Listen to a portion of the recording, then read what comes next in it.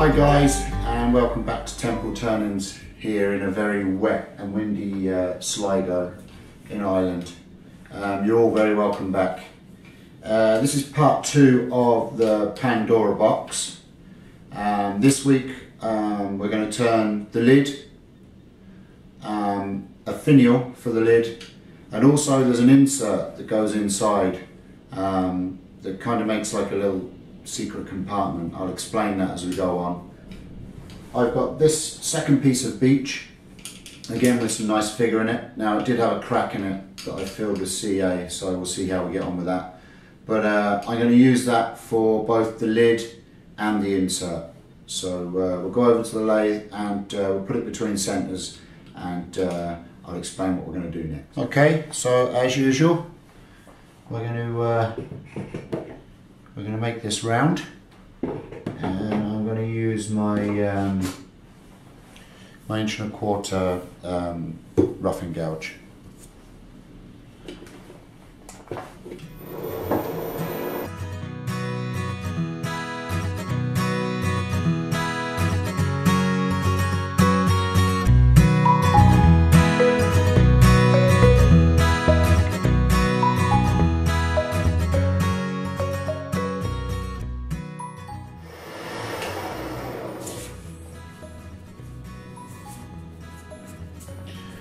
Okay, as you can see, this is the crack that I was talking about that I put some CA into. I think I'm going to avoid that completely because it's only going to cause trouble. I think it's okay further down. So what I'm going to do is I don't need this whole piece of wood anyway. The insert is only roughly about that deep. And then we've got our lid. So I'm gonna put a tenon on both ends of this. So I'm gonna bring this down here, just where the crack is, and get rid of that piece of wood altogether. Bring a tenon down that end and that end. That way I can cut it in half and I can put it into the chuck either way. So we'll crack on with that.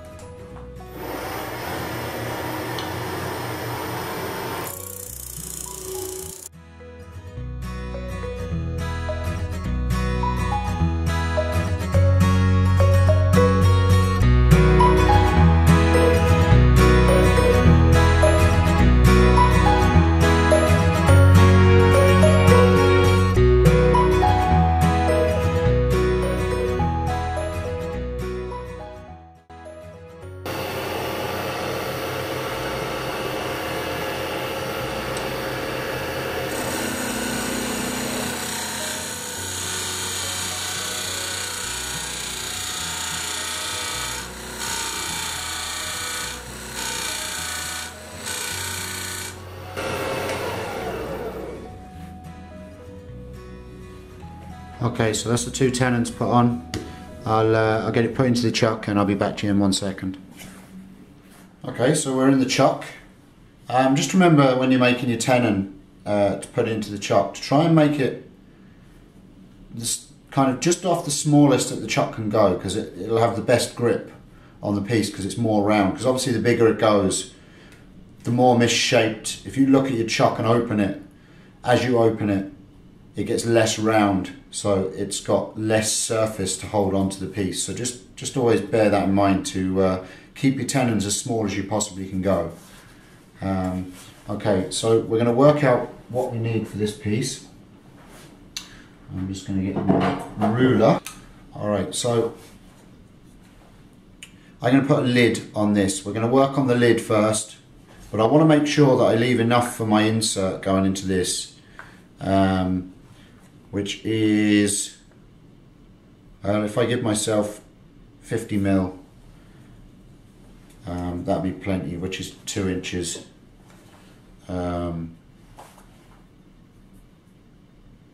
Which is roughly about there, and then the rest can be my lid. So this will be the lid, and this will be my insert. I'll explain the insert in a bit. It's just like a little thing that I've put into these boxes just as it just looks cool. Right, I'm just going to put the thin parting tool there so it gives me a line, just go down a small bit, and then we'll start working on the shape of the lid.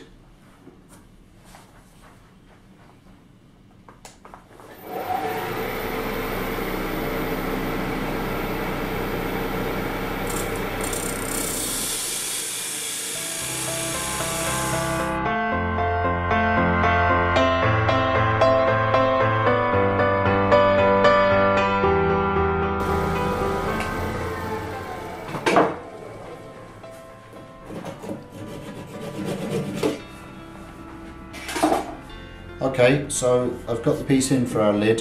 So what I'm going to do now is I'm going to turn the tenon down that's going to be going into the top of the box and getting that to fit properly. And then I'm going to hollow out inside because it's going to be a hollow lid. And then shape, reverse chuck it, and then do our final shape. So we'll work on that. We'll get the tenon down, and then I'm going to hollow out the lid to where I want it.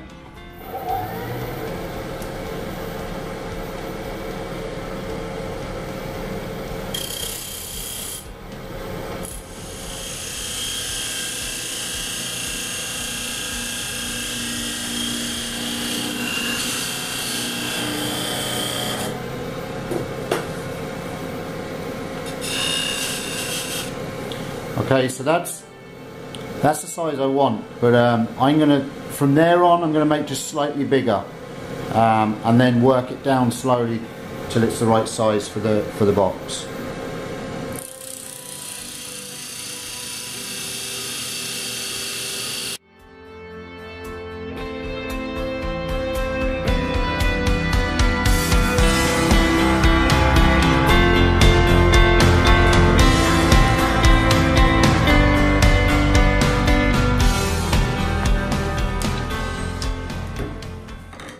Okay, that's perfect. That's exactly what I want.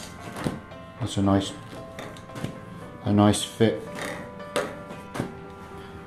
Okay, so I'm going to hollow that out now, and then work on my final shape. Then the reason why I'm hollowing it as well is that I can reverse chuck that then onto my smaller chuck, and I can work on the shape as much as I want without having to put the chuck on my finished cut just here and worrying about squashing it or misshaping it.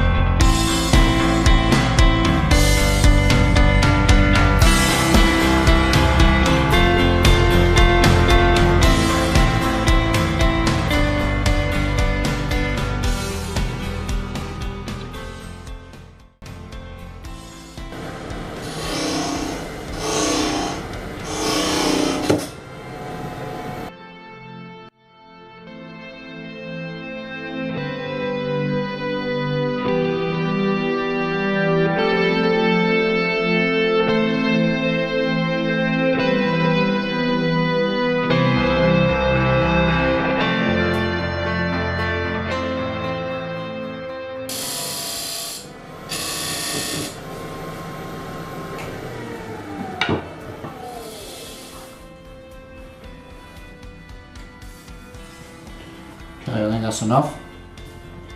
I'm going to put the other chuck on, and I'm going to reverse chuck it, and then we can work on the shape that I want. Okay, so I have the lid now reversed into the chuck, so this is the top of the lid now. And I'm going to start working on the shape. I'm just going to start with my 1/2 inch spindle gouge.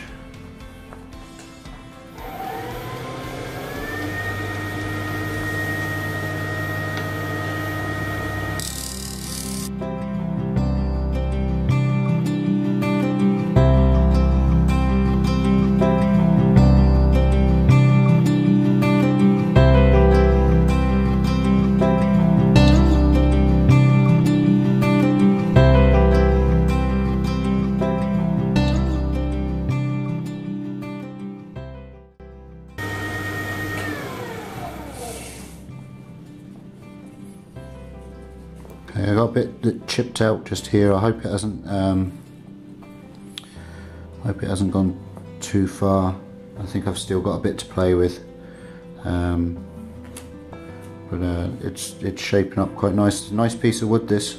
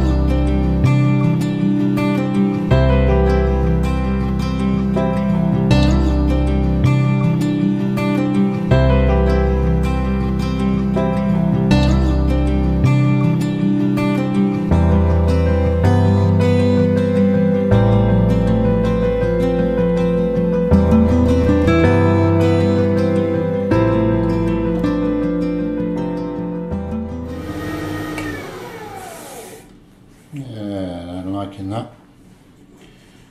Okay, I'm just going to bring the top down now.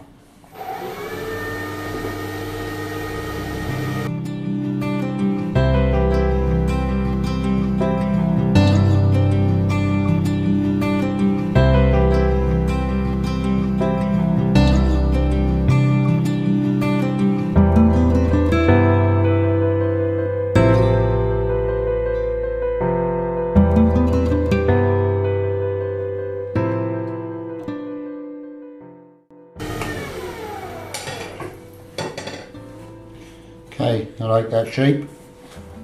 I just put the bead on there just to continue the bead thing up through into the lid. Okay, I'm going to sand that up. I won't bore you with the details of sanding.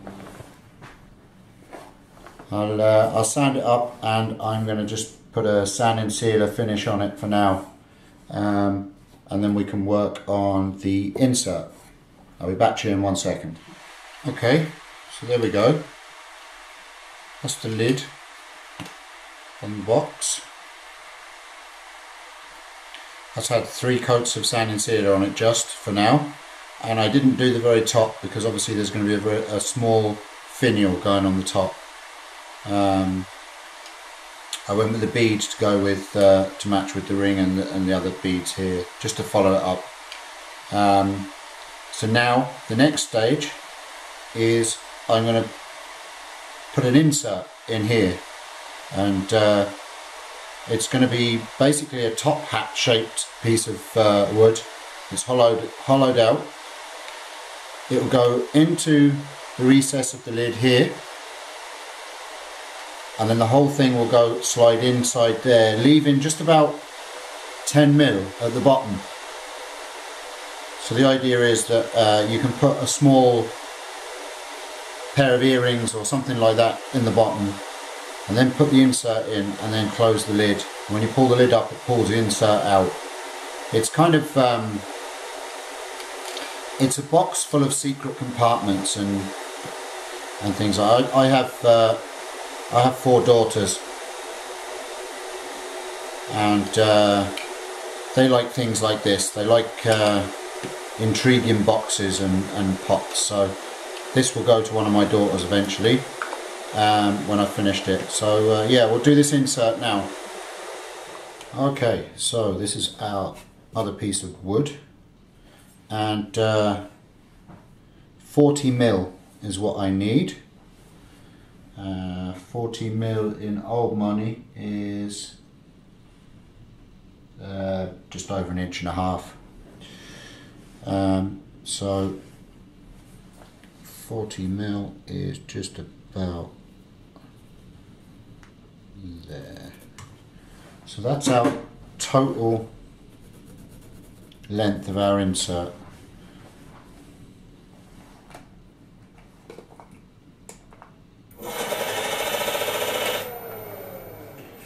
Just there.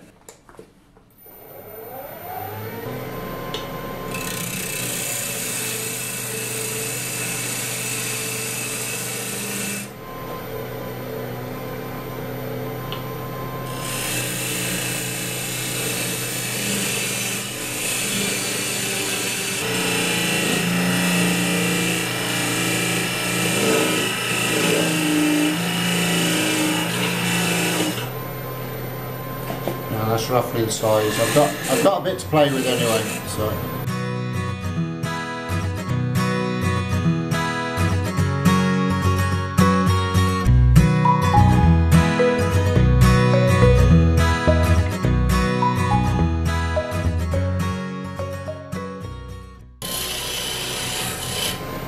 Okay, we're down to the rough size.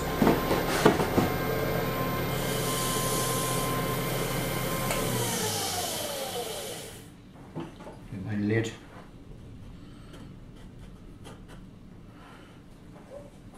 Okay, I'm just going to size this now so it fits snugly into the lid all the way down as far as I've got the recess. So I'm just going to use my parting tool to do that. It's near enough the right size already at the beginning, as you can see.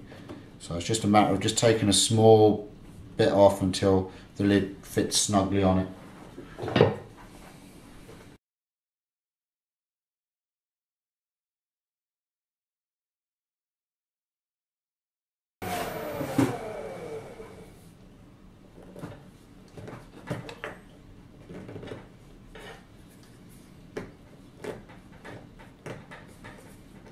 Okay, I think that's about that.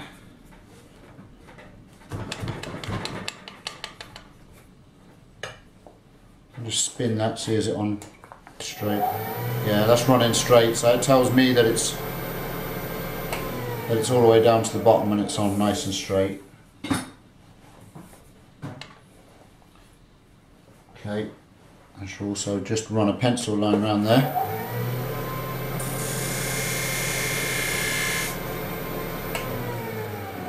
That pencil line tells me where the end of the box is.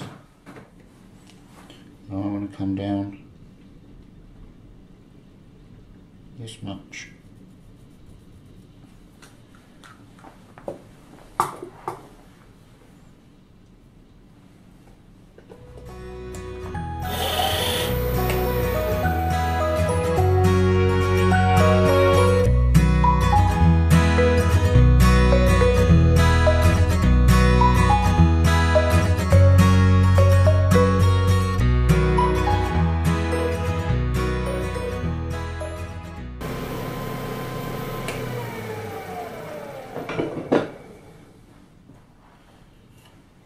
Okay, so the next stage now is to hollow all that out. Now obviously I don't want to go, this is bigger than this, so when I'm hollowing I need to go and leave the wall just big enough for the inside of this, and that gives us another pot. Now like I said, I only want to be 40mm in total in length, so I shall mark that length again.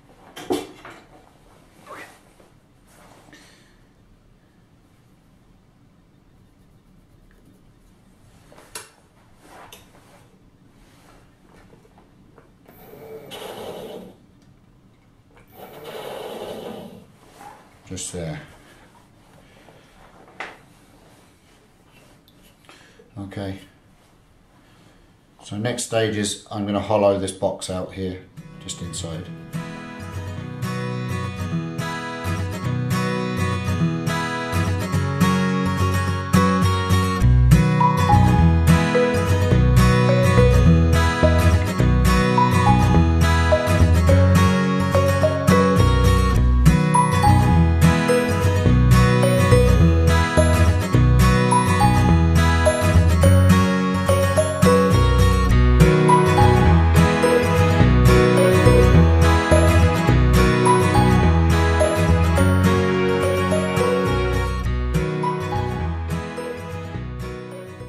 Ready for sanding. I'll sand it up and put the sanding sealer on it, and I'll come back to you when I'm parting it off. Okay, so that's that done with 3 coats of sanding sealer. I'm just going to part that off now and see does it fit into our box. Now I've left enough depth here to take a bit off the back if I need to, if it doesn't quite fit, but I'm hoping that it does. But it's a nice piece of wood in there, so I'm going to just part that off now.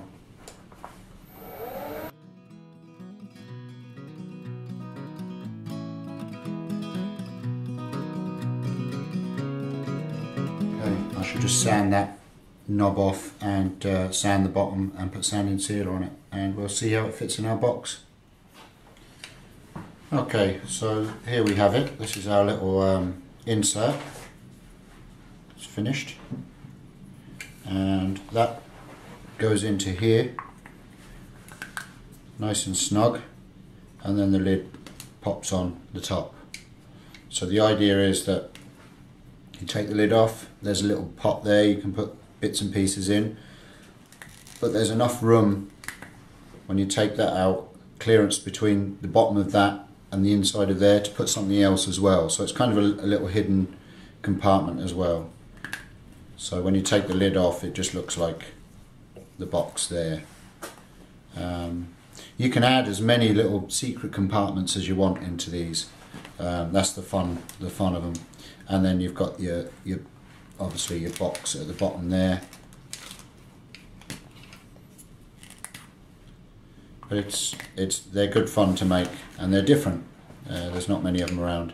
Now I'm just going to turn a small finial for the top. Okay, so I have my piece of ebony just in the chuck, just holding the square, and I'm just going to round off this and make some kind of small finial for the top.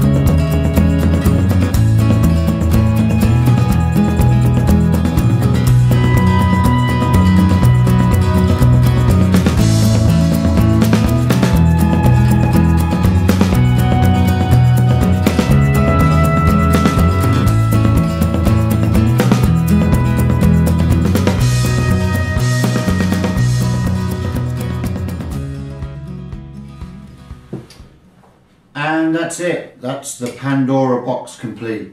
It's still got to get some spray lacquer on the top, and I'll probably put some lacquer on the inside as well. But that's it. Part 1 showed us making the main body of the box and the bottom section, and part 2 we just made the lid with the finial.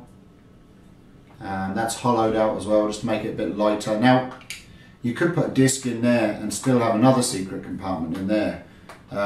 These are the sort of things that I'm going to play around with, and I don't know, I'm going to challenge myself to see how many secret compartments I can put into them. They're good fun. And then we've got our small little box inside. That's a lot deeper, so you could put a pair of earrings or a necklace in the bottom. You can pop that into it, hide it inside, and then pop your lid on top. They're just a bit of fun. It's great for practice as well. I had a lot of practice with beads and coves, and we did some texturing. I know that wasn't on the video. I will do another video of something with texturing. I'm sorry about that. And then our ebony finial on top. But yeah, a lot of fun. I'm sure one of my daughters will enjoy that. And of course the captive ring. Hope you've enjoyed watching this. Thanks for watching. I'm well over 650 subscribers now, which is absolutely fantastic.